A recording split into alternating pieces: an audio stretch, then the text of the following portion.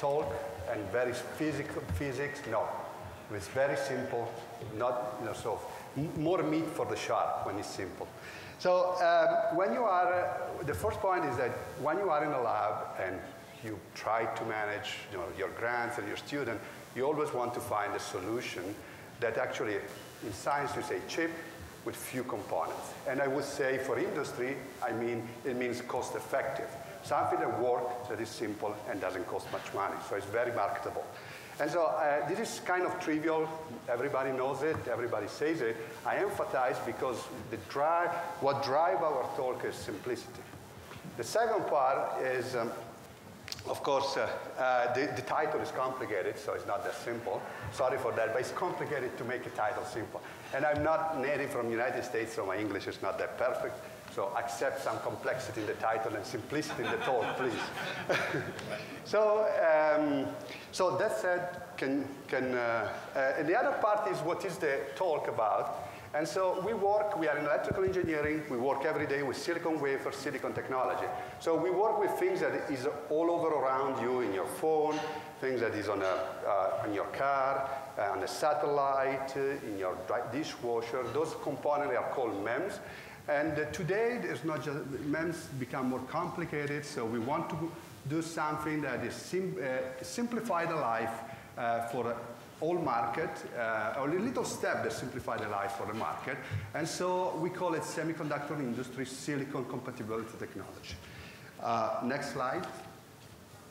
Okay, I just want to present Ravi, the students, and myself. Actually, I present my wife after 25 years. Okay, I think she can share the intellectual property. Actually, she's the inspirator. She's in humanities, and she always tells me I speak an alien language when I speak about science. So she helped me I try to explain her what I try to develop. And so if she understands, hopefully you will understand. She doesn't, so fine. But, that's my wife and Ravi. So next slide. So what is the innovation? Okay, we have this talk, and we are not reinventing the wheel. We are not creating something that conceptually is completely new. Chemical etching in semiconductor industry has been used for many, many years, chemistry. So this is not new. We try to use chemistry in a different way. If you see 3 bullet points is low-cost solution and high yield. I already talked about simplicity, cost-effective.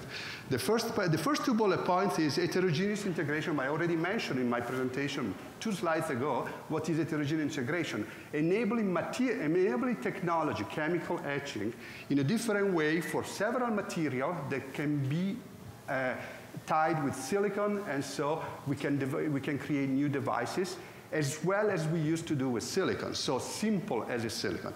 And the last part is important, is 2D, 3D integration. We are not just looking at planar solution, but looking at stacking solutions. So the technology revitalized some chemicals that are used in silicon industry, and actually they apply to other material for 2D, 3D capability. And actually we are not limited just to semiconductor, but we can use in oxide, semiconductor, and metals. And now I let Ravi. Coming to the back, one sec. Okay. Coming to the background, there are like various kind of technologies has been reported before for this kind of processing, but the main part of them is like. Okay. Okay. They have used high concentration HF in order to release MEMS kind of devices and optical systems. Using the high concentration makes the process complexity, as well as it also create a lot of cracks in it. The thing is, like, they have used combination of water phase as well as vapor phase in this technology. And coming to the other technologies, they have used TMEH and xenon difluoride for the release of MEMS devices, but which are also like very complex to use in the current systems. You can see that it has like xenon difluoride is like the xenon difluoride is the good xenon difluoride is the good technology in the current generation for the MEMS resonators, but it has like a lot of complexity. It requires high kind of pressure, high kind of concentration, and different temperatures have been used for these technologies, and which is like very higher cost to build this kind of setup. So we come up with a new kind of technology in this explanation. Coming to the applications, our technology can be used in various kind of applications, starting from consumer electronics. In the consumer electronics, it can be used in various kind of smartphones, wearables, and gaming consoles. And also it can be used in automobiles for tire pressure monitoring, as well as airbag deployment, which is one of the key technology nowadays everyone is using, because without MEMS resonators, airbag deployment is like very complicated. And in the other industries also, it can be like very much used. Coming to the Air Force and the defense, it can be used in the navigation systems, in the health systems, it can be used in drug delivery monitoring. And coming to the market, initial phase, we are currently focusing on the MEMS part, but which is not limited only to the MEMS. It can be utilized for the other semiconductor domains as well. In the MEMS, it has like almost market of 14.32 billion in 2022, which has an projection of like 75 billions by 2032, which is like a very big amount. That is the main reason we are like mainly focusing on MEMS part rather than focusing on each and every part of this technology. Currently, in the MEMS part, 60% is like shared by consumer electronics. Most of the industries like Intel and TSMC use these kind of technologies in a different phase. They use water phase kind of technology, but which is like creates lot of residues as well as lot of complexity in the fabrication steps. Coming to our data, initially we will be showing, the left side picture shows the higher concentration release using vapor phase. Most of the technologies has reported not less than 49% doesn't work for this technology for releasing MEMS resonator in HF. So we have tested initially their results. It is like after releasing certain area, it almostly cracks. Almost cracks. In our technology, we have reported that with low concentration HF, which is like very controlled, the area, the amount of region we want to release, which can be controlled using our process, which is with very less concentration. This is the MEMS resonators that we have released using this technology. You can clearly see the good release region here, as well as here is the SEM image showing that it has been released clearly. You can see the air gap in between the MEMS resonator. If this device has been collapsed, there is like zero performance. If this happens in airbag deployment system, then there will be no airbag deploying in the cars and the commercial market. So making it air suspended is like very key factor for this technology. And our technology is not only limited to making it, release with the sacrificial layer. Our technologies can also be used in etching other materials like 3N materials as well as silicon.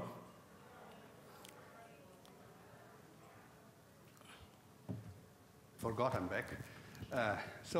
As you realize, the simple example I was showing is how to make a bridge over a freeway 50 yards or 100 yards without collapsing.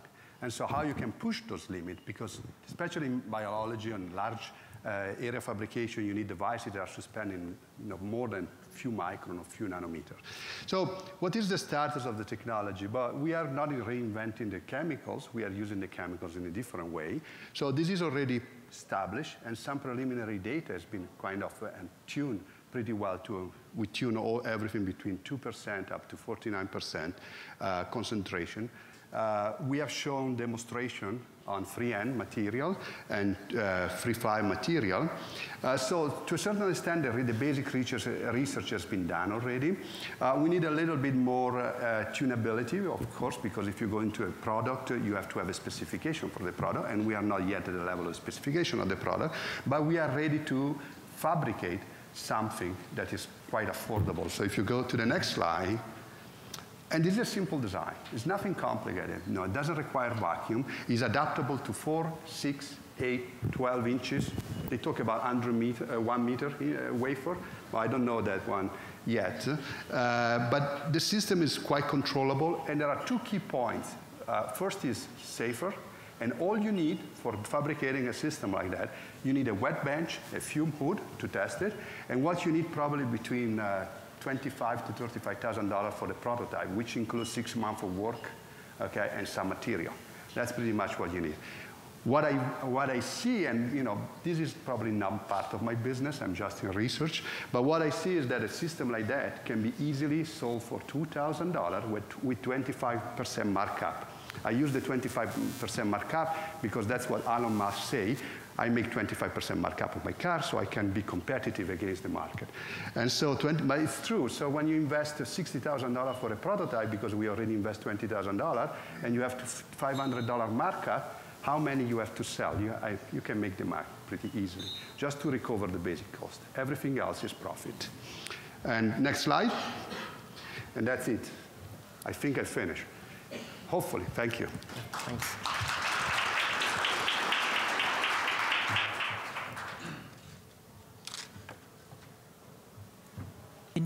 Can you give us a little bit of structure here so we know how many minutes and the audience also knows kind of what we're doing here? Oh, sure. Yeah.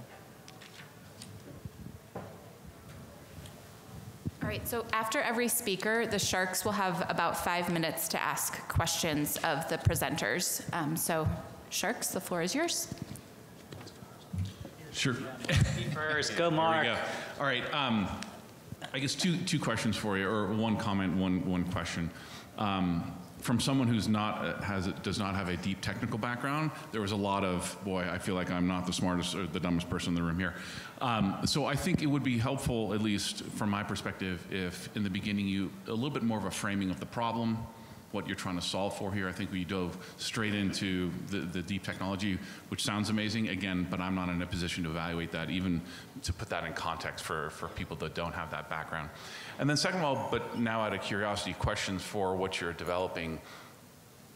As was talked about earlier about deep tech, and kind of the second part is the business side of things. So how do you guys think about that? You talk about some margins at the end here, but what's that market look like? What do you think kind of, and where are you kind of within that, starting the company? Would just be helpful to understand kind of a little bit more on the business side of it.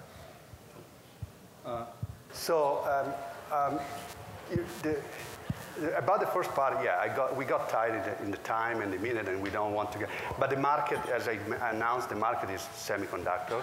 So you can have not everything in semiconductor, but you can have a broad vision. What is the market? Automobile sector, phones, computer, satellite, and pretty much everywhere. So MEMS devices, just to give you an example, the gyroscope that is in your cell phone. When you turn the cell phone and picture turns, that's what it is. That's a simple application. So what I'm saying is that market is about projected $72 billion. Okay, so even if you can save 1% in a step of the fabrication, those are tens of millions of dollars. Okay, that's what the market means. So then, coming to the next question, what it takes to build up such a company. As I said, a fume hood, and a chemical bench. So you don't really need a clean room, but this is applied to clean room area. But you need a facility that can handle chemicals.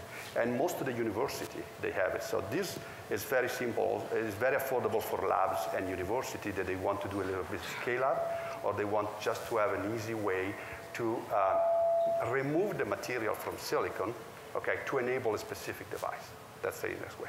So to build up a company, of course, if you want to build up an area where you have chemical storage or chemical, it will cost more money. It's better that you rent an area where they already have that one, especially because you don't want to deal with the hazard disposal. I've been in that business, and it's better that you rent someone that knows how to do it instead of spending money try to do it better. The risk is too high. And so, but from that point of view, all you saw here is Teflon, okay, and silicon wafer. So the material is available. So that to build up a company, you really need a person working and someone managing it and buying some material. And that's what I think for the prototype. From that point of view, is all marketing. And so this is you, not me. Or I can learn it too. But did I answer the question? Yes, thank you. Thank you. You're welcome. Great. Drew, New Mexico Angels, thank you. Thank you for being first. It's very difficult with people still sitting and stuff, so you did a very good job. So you had a great slide very early on that showed the two of you and the wife, which I'm very glad to show the real power in the relationship. So two questions for you. Number one, tell us why you're the superstars and why it's you, the people who should do this. And two, you've got a group of 150 people, the village, that can help raise this child. What is something you want to really make sure everybody here understands to help you make the next couple steps so that we have another successful business here in New Mexico? So me, I've been in semiconductor industry since 1998. I've been working in semiconductor industry or research since 1998. So I think I've seen a lot. And I mean, in this process, I understand chemical safety, hazard, environmental safety. So reducing chemicals in the semiconductor industry, it reduces hazard, reduces safety. And I kind of understand this market. I mean, I understand the technology. Maybe the market not so well, not always, like investor, but I understand the technology. So why me? Just because of the knowledge, and also we came up with an idea that is simple. Nobody else has came up with that idea, so why not me? Why should be someone else? If she wants to be someone else, I'm very glad that they can manage our idea. Actually, thank you for making a profit and give me a percentage, and the other people will carry out the work. But I pretty count on you. It doesn't have to be necessarily me. There should be maybe someone more competent in business. Second thing, I've been involved in a startup business, completely different sector than semiconductor industry in New Mexico and in Arizona, which was pilot shop from a friend of mine. Okay, and we understood the idea that when you build a business, okay, sorry for being tedious on that. When you build a business, you have two choices. Either you make a profit during the year that you have a business, or you build up the company, the market share, and then you sell it to the best offer. And so that's what we did. We sold the company in 2010 when it was actually the worst time in the market for 10 times the initial investment. So we were happy about that. So this is another point why me. And so what should I tell them? What do you want to ask the village to help you raise this child? $50,000. Yeah. That's it. I thought that was 60,000. Now it's 50. If we wait more, it will become 40. I already put $20,000. So you see. So, of course, I agree. The first one, it's going to be tough, but kudos to you. And we are in a serious business, but levity is always welcomed. Having said that, $14.32 billion in 2022 goes to $75 billion in 2032, almost 5 times in 10 years. But this factors into the consideration. Your TAM, as such, actually factors in the clean room, the labs, and the facility, and the resources. Everything is in place. This is more, the data will support what is already there. You are trying to bring a disruption into it, which will have its own inherent cost with respect to installation and having all the checks and balances in place. So how did you arrive at that 25% markup or margin in terms of like being able to convince those who are saying that if ain't broken, don't fix it? So we look at it's a good point, and it requires more work. I won't be shy and I won't be lied to you. Okay, we didn't do an extensive market analysis in precise, also because a lot of documents in the market analysis, they ask you to pay $1,000 to have the full documents. So how we arrived at the conclusion is that because this technology, I mean, we know the material and the fabrication is not expensive. But once you prototype, you don't need a clean room anymore. The operation is in the clean room, so the user will need a clean room. But your fabrication, it does not require a clean room, but the testing requires a clean room. So once you build your device, I call it device because I always talk about device, but once you build the system, this can work in a clean room, doesn't have to be in a clean room, but you need a chemical bench or a chemical lab. So how many labs there are out there? They use hazard chemicals like HF. how many labs, how many universities. Okay, so if you have the safety environment, you can deploy that in the safety environment. It doesn't require a clear room. Repeat, I don't need a clear room to fabricate it. Okay, but usually these end up to be in a chemical bench or in a clear room because use hazard chemicals. Okay, so how I arrive at that conclusion is looking at the potentiality of the market. All the universities in the United States around the world, all the labs, sometimes also can be an high school if they have proper equipment. So, and the price, the manufacturing price, is very affordable for what I see. Maybe I'm completely wrong. Prove me wrong, no, prove me right, and give me the money. Thank you. You're welcome. All right. I hope I answered the question. If I don't, ask me more. You skirted it, but I'll let you go. Thank you. All right. Thank you. A round of applause for Tito and Ravi. And our next presenter, let's see, is Achraf Noureddine from UNM.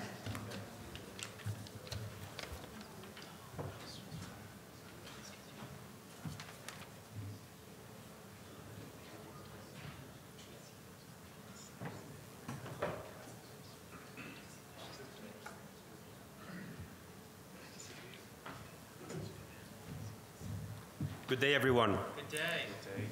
It's a real delight to be amongst you here today. So when COVID hit, there was a solution. That solution was the vaccine. The vaccine technology was based on nanoparticle that is capable of delivering a gene to the body. So in my presentation today, I will be presenting you one specific technology from the ones that I disclosed, that is the application of this nanoparticles for the treatment of obesity and other metabolic diseases. So 1 over 3 adults and 1 over 5 kids within the US are obese.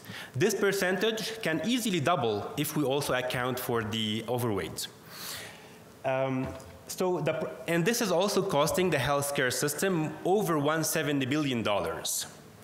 So the problem here is that the obesity is a major cause of other metabolic diseases. I cite, for example, the type 2 diabetes, but also many other types of cancer. I invite you to look at this representative graph that shows how the percentage or how the evolution of the obesity worldwide has exploded within the last 40 years. This means, and for that, I teamed up with a colleague in San Antonio, myself, Achraf Noureddine, professor at the UNM Department of Chemical Engineering, with my colleague, Dr. Maria Gonzalez-Porras, at also Biomedical Engineering of the UT San Antonio, to create and disclose a technology that we believe it will have disruptive effect at the long term.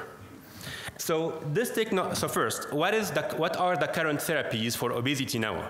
We have two ways. One, the surgery by what we call the gastric bypass or the liposuction, but also we have 6 FDA drugs approved for this. The problem is that all those therapies do not focus on the debulking of the fat mass without any advantageous effect on the metabolic effect, the metabolic activities of the body. Also, those medicines, if they are stopped, we have a quick gain of the weight. They some of them might be harsh and costly. For example, Saxenda is really, really expensive. It can cost up to $20,000 a year. Those medicine and therapies also cannot be administered to people with major metabolic complications such as diabetes and heart diseases. And that's problematic because more than 80% of diabetic people are overweight or obese. To talk about the innovation, I want you to know that in our body, we have 2 types of fat cells, the white fat cells and the brown fat cells. So if we want to compare them, we can simply compare them to the ant and the grasshopper fable, where the grasshopper is the white fat cell. This is simply the goal of the white fat cell is the insulation and the storage of energy. When we gain weight, we are gaining white fat cells. The brown are stable. The number of the brown fat cells is stable. And even if it forms less than 10% of the total mass of the fat in our body, this is considered one of the major keys of the metabolism and can be also considered the heat generator of the body. So our innovation is to transform those white fat cells into brown fat cells. So we are transforming energy storage cells into energy expenditure cells to try to play with that balance. How we do that? We created and disclosed the technology of nanoparticles that is capable of delivering genetic therapy to those cells. So this will target specifically the white fat cells, and depending on the dose, depending on multiple other factors, it's gonna try to brown them in order to activate the metabolism in the body while reducing the obesity and other metabolic diseases. The data, those graphs will show you simply that upon administration of our nanoparticle, we have a downregulation of the white fat cell markers, but upregulation, spontaneous upregulation of the brown fat cells markers. And this is correlated with better control of the mice weight, as you can see on this graph and the photograph. What is the market potential? With the continuously increasing the percentage of obesity worldwide, what we know now about the market is that within the USA, the liposuction market is close to $2 billion a year. For the other six FDA approved drugs, the global market today is 1.7 billion, but is expected to be about 13 billion in 2029. So in our case, taking a part of this market would be exciting. What is the advantage of this? What is the current status of this technology? So we have developed a prototype. Of course, it will stay under development forever, I would say. And then the technology has been filed, protected. What we are doing now is we are optimizing and checking the prototype efficacy in vivo on mice. And what we will be doing very soon is to try these on the human adipose tissue. With those, after the liposuction, we take those fat and we try them in the lab. Future perspective would be to create a startup, to find venture studios, or to have companies who are already expert in the matter to get interested in our technology. One thing I also would like to mention is that now what we are doing is that we are injecting, it's a subcutaneous injection. At the long term, it will be much more advantageous to have it as a patch that we put that will deliver over time the gene. And this is probably a little bit crazy, but probably if you have watched the movie Passengers and look at those hibernation pods. Those hibernation pods are based, or like the people when they hibernate, if they are capable in the future to hibernate, this will be based on that metabolism control. So one of the future studies or one of the future aspirations would be also to have maybe the NASA or the DoD interested in these technologies. With that, I'm happy to hear your questions. Thank you for your attention.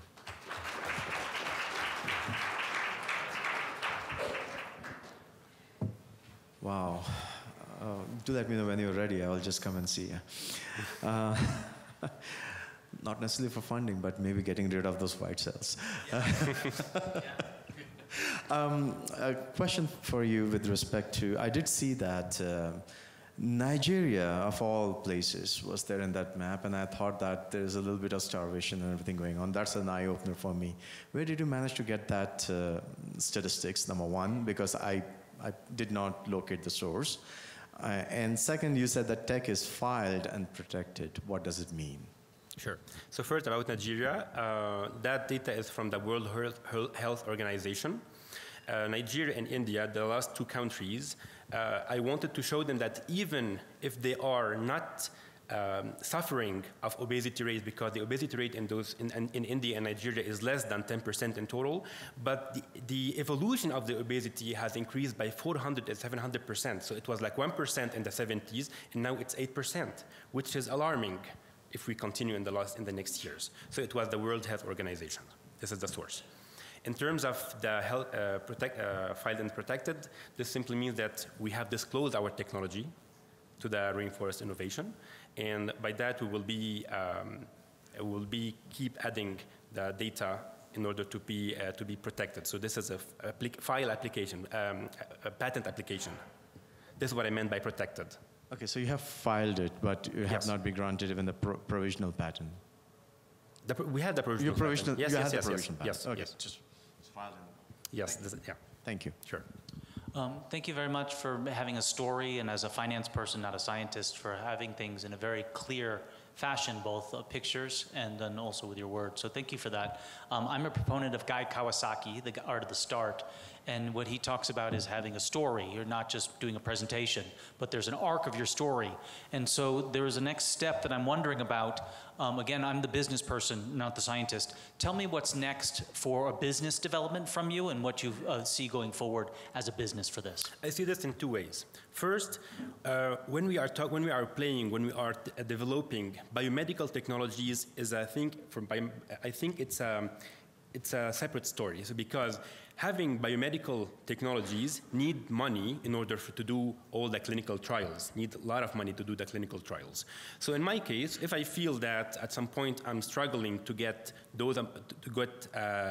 people interested in, as investors interested in my case, or to invest this technology, I will be trying to focus more on the science behind this in order to attract big companies for this patent. So I would go with those two pathways. Either have a company interested in this technology, one of those big companies, or the preferable way is to create a startup, having investors believe in this work. Of course, they won't believe only in me as a person, they will believe in data. So we have to publish those data. And when they see those data, if they believe in this matter, if they are interested, it could be interested in terms of money, but also on the personal levels, they would be probably investing in this technology. So let me also commend you. I thought your presentation was great. The way that you framed it and articulated it, I think was really well done. A little bit of a similar type question. You had that flow chart almost of where you are today and where you're going to go. Maybe the venture studios down the line. For many of us, that's the beginning of the line. So to go from where you are today to that point in time, what's going to happen? Are you getting research university funding? You're looking for outside funding? Are you developing it with your colleague? Are you going to bring an outside team? Or how do you think about kind of the business, or what could be a business out of it from now till then? As a scientist, I would think before everything about solidifying the science. So make that technology very solid. So nobody will be able to bypass us or to integrate other things in this technology. For this purpose, now what we are trying to do is we are trying to get fundings for this. So we have two big fundings for the NIH that are studying how the nanoparticles affect those adipocytes, or also how these affect the cancer. So it's going to be the whole spectrum. After this, again, when we get papers published and a solid science behind everything, absolutely, we are very interested, myself and my colleague, to go for a startup. So again, the showcase today was to give you a heads up about what's happening. So probably if I come again to see you in 1, 2, or 3 years, it's going to be like internal promise that I will be showing you something more important in a few years. Okay, would love your contact info. We don't do it, but I have a lot of friends that do seed investing in your space, and I think as that develops, we'd love to stay in touch and help connect the dots there. That would be great. Thank you so much. All right. Great. Thank you. And our final presenter in this session of presentations is Mara Schindelholz from Sandia National Laboratory.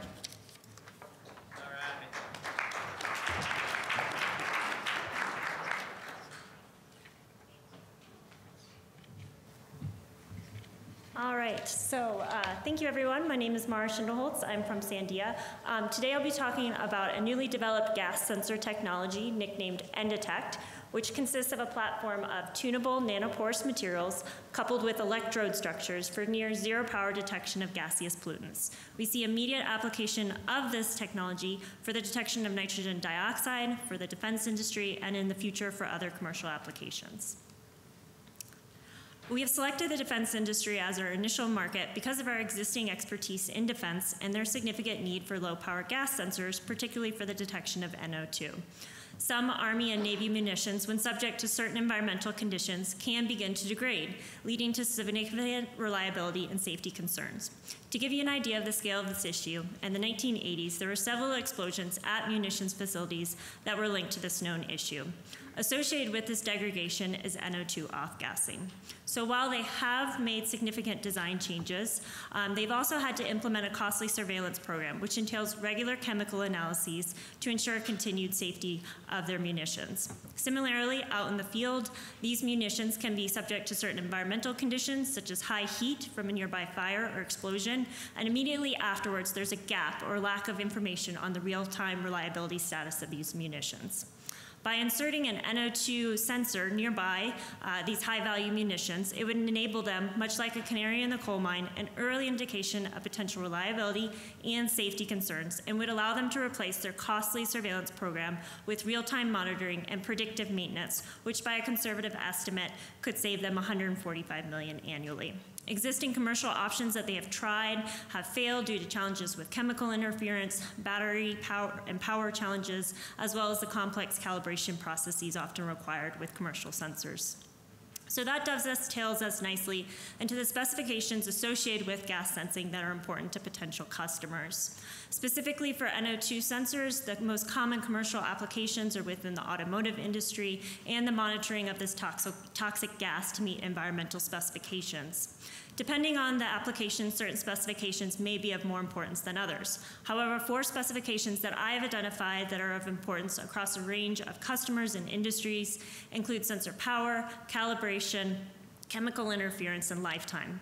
N-Detect meets many of these needs. It's low power, highly gas selective, with an easy and robust calibration process and an enhanced lifetime in comparison to the commercial options. In addition, N-Detect features a small size and low cost comparable to other existing commercial sensors. So a bit more about our technology. As I mentioned, it's based on a platform of nanoporous materials that are integrated on an interdigitate electrode. These nanoporous materials will intrinsically absorb different gases. So as an example, just as I prefer desserts, and my husband, he's a bit healthier, prefers vegetables, some materials will absorb NO2 and others will absorb something like SO2. For our sensor, we are measuring impedance across the electrodes. So with gas absorption, here are our gas molecules now. They'll be absorbed into the nanoporous materials, which will undergo changes in its electronic properties, which we now see as a significant decrease in impedance at low frequencies. We highlighted the benefits of our technology in a recent paper titled Hold On Tight. These nanoporous materials feature increased surface area, pore size, and chemical tunability, which allow you to design a sensor that is highly selective to a particular gas molecule. Similarly, these materials' ability to hold on tight to those gas molecules translates well into a type of dosimeter sensor, whereby sensor response is correlated to the quantity of gas absorbed. Lastly, due to the low conductivity of these materials, they're very low power, on the order of 15 picowatts. And our measurements are relatively straightforward, meaning these sensors can be readily and easily integrated with modern electronics. Now, comparing some of these benefits to the 2 main types of commercially available NO2 sensors, metal oxide and electrochemical-based sensors. All existing options and N-Detect feature small size and competitive low cost. Metal oxide sensors feature longer lifetimes, but require more power due to a heating element that is necessary for the measurement. In comparison, electrochemical-based sensors require less power, but face challenges with lifetime on the order of only a few years. Both types of sensors face challenges with chemical interference with ozone and have calibration processes that can be complex and often need to be repeated. N-Detect is near 0 power, and we anticipate lifetimes that are enhanced in comparison to the electrochemical-based sensors. In addition, after over 6 months in the laboratory, we've seen that our data remains steady without any further calibration of our sensor. Lastly, one of the major benefits of this technology is the high selectivity toward an individual gas molecule and our ability to tune that nanoporous material selectivity. Note, for one of the materials that we utilize, metal organic frameworks, or MOFs, there have been 90,000 synthesized and over 500,000 predicted. Tuning and designing a MOF structure that is specific to an application is a recently emerging and very exciting opportunity to leverage in the design of this sensor. So this slide covers our available initial market for our NO2 sensor for our DoD customer. While the stated application is very applicable to munitions and missiles globally, just focusing on the US, the annual cost of maintaining our conventional munitions and missiles is $3 billion. Now looking at a conservative estimate of what we could expect to impact just the cost of maintaining conventional munitions, that itself is $580 million annually. So commercialization to the DoD is complex, and we're very aware of all the challenges. Through the Energy I-Corps program, we outlined a detailed ecosystem of all the key stakeholders, both within the DoD and commercially, but eventually focused on a sustainable ecosystem, which will show the flow of intellectual property and hardware from us and Endotech to its eventual use by those in the Navy and hardware, or in the Army. The two main pathways that we settled on for our intellectual property and hardware, the flow from us, would be to our potential partners, such as military defense contractors or sensor manufacturers. Lastly, in addition to the intellectual property and hardware we could provide, in the future for additional revenue, we could provide data analysis and support, as well as additional R&D into different gas applications of interest. So on our technology roadmap, we are transitioning from a Tier 5 to a Tier 6. We're in the thick of lifetime, reliability, and durability analyses. We have a current partnership with the Kansas City National Security Campus and have our own internal program to develop sensor prototypes that would include embedded electronics and packaging, and expect to have our first generation prototype in the next few months. We have continued funding through FY25 with our current DoD and DOE programs, but have begun to seek additional partnerships that could help support the maturation of our manufacturing processes as well as the system integration of our sensor. To that regard, we have had initial conversations with companies that would be potentially interested in licensing our technology and helping to support its maturation through something like a cooperative research agreement or something similar through DoD, a program called GMTIP. To that regard, some of the companies that we have had these initial conversations with have existing sensor platforms that we could leverage and integrate with to support further environmental testing as well as low-rate production of our sensors. We anticipate by partnering with a company with an existing sensor platform that we could complete these activities and bring Endotech to market in a further investment range in the five-figure dollar range versus if we were to go out and start our own startup in the six-figure dollar range. So this is our team. We are working diligently to develop and commercialize Endotech. We span a range of technical expertise from materials science and materials chemistry to sensors to data science. In addition, we've very much benefited from the tremendous resources at Sandia within their business development and tech transfer offices, maintaining strong relationships with individuals in both. In terms of product engineering, we have our current partnership with the Kansas City National Security Campus. And lastly, in terms of the team I wanted to cover, as I mentioned, in the future, we foresee that data analysis and support could become a greater role in our revenue scheme, and so we are considering potentially adding greater expertise and knowledge in that area as well. So to conclude, one of the other major benefits of this technology I wanted to briefly tease is its potential as a platform technology. Because of our ability to tune that nanoporous material selectivity, it's relatively easy for us to pivot to gas detection of a new gas.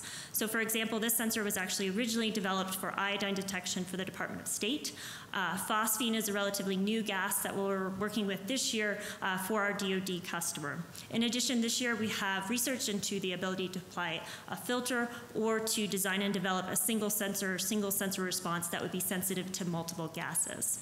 So I think all of the legwork that has just been described would build a foundation for us in the future to be able to plug and play new sensors with much lower investment needed for different commercial applications of interest. So something like methane detection from gas wellheads, or in the same vein of energy production, something like hydrogen detection. So to conclude, I hope I've provided insight into an exciting new technology that I think could have wide-ranging impact both within our defense industry market as well as more broadly commercially. We are actively seeking new partners for activities such as licensing or participation in programs such as Trigger, as well as additional demonstration opportunities. We hope that Endotech can become a critical component of a customer's toolkit for the detection of NO2 or other critical gases, reducing their costs and ensuring the safety and reliability of their assets and people. So thank you very much for your time. So I'll go first this time since we're rotating. So first, compliment the competition slide, the market size, the roadmap slide, some really, really nice slides, very good visuals, again, for the business person. Help me understand, so I appreciate it. Second, a shameless plug. TJ Cook is in the audience with C&M Ingenuity. If you want another chance to present a Thursday at Startup, their Startup Fiesta is a great chance for everyone here in the room to get another chance to bring a community together. And I really like the fact that at the end there you said what we're looking for. So my question, I guess, to you would be the chance to expand upon that. This is your village. Yep. You've got a child. You outlined some really great ways to make money and a couple business strategies, and I thought that was really brilliant. So tell us a little bit more about what's going to help you and help this move forward. Yeah, so I've kept it kind of ambiguous in terms of going the licensing route or the startup route. I'll just be upfront. I think I'm not sure on the team if we really have the capacity right now to go to the startup route. So to continue to see this technology mature, though, I think that would involve going the licensing route. So I think that's really what we're looking for is potential partners who would be interested in licensing, would be interested in participation in Trigger, not completely closing the door on that startup route in the future, but I think that would be an immediate next step for where we are right now with the technology. That's beautiful. And so one last follow-up I'm going to impose upon my colleagues. So if you were going to do the startup route, there's people here who can start up for you or with you. Right. What would you want in terms of kind of the dating game, so to speak, in terms of building the team or finding people to really make a nice New Mexico business? Yeah, so I think we would be looking for, I think we have a lot of the technical expertise covered, but certainly the business expertise, some more knowledge in maybe the commercial markets would be helpful. As I said, I think this technology would pair very nicely with an existing gas sensor or some sort of sensor platform as well. We had actually had some discussions with, I mentioned the material, MOF materials, but there's a couple of startups around that. They weren't necessarily interested because they're doing more like gas absorption and desiccant type work, so sensors is kind of a totally different realm for them. So again, someone with kind of sensor expertise would be very interesting. Thank you. So great job as well. Love the slides. The presentation was really well done. I will say one comment, I think, and you talked about at the end, alluded to, I think for investors, when you talk about a potential for a platform, not just a single product, it gets really interesting for folks. So, you know, great job doing that. It's a nice little teaser. Also, it's continue to, I would say, to the extent you talk to investors, continue to focus on that potential down the road. Question for you though, you know, aside from, and this gets to kind of, I saw your slide with Honeywell as a competitive product, but then also potential partner. Right. That gets a little bit to Drew's question about kind of where you might go with this. I mean, one would love to understand a little bit more of that dynamic about like how a Honeywell might look at you. Right. Friend or foe or somewhere in between. But then also for this existing N02 product, you know, what are some other, are there other applications aside from military today?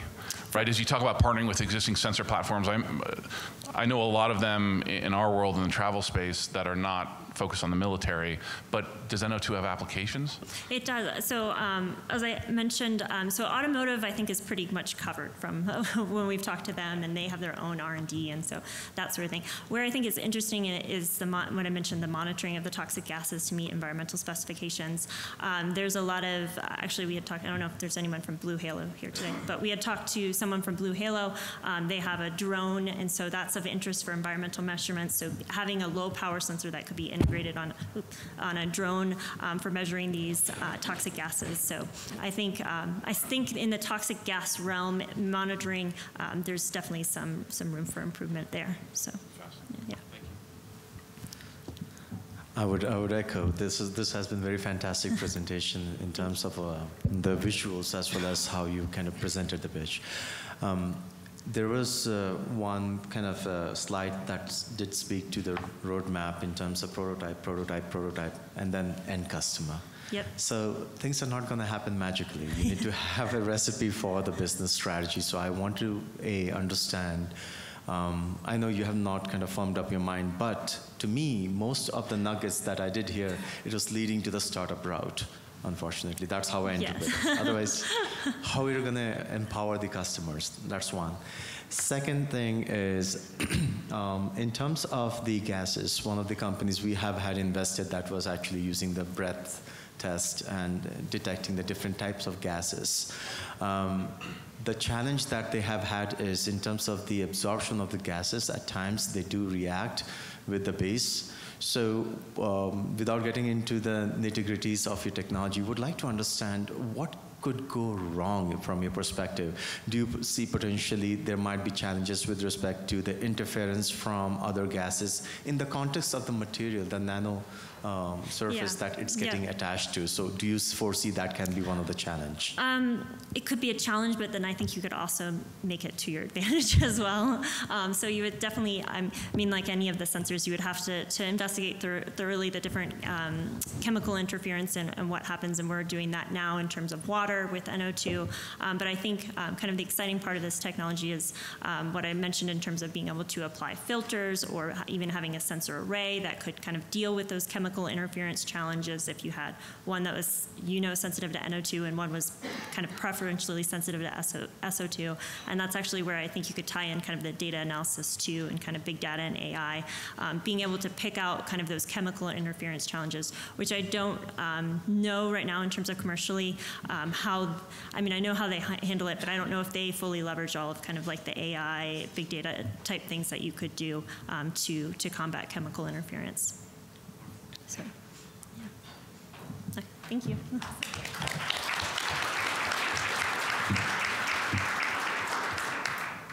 So we will now break for lunch. It looks like they're finishing setting things up, and then we will return at 11:45 for a lunch and panel discussion, Companies in New Mexico. Thank you.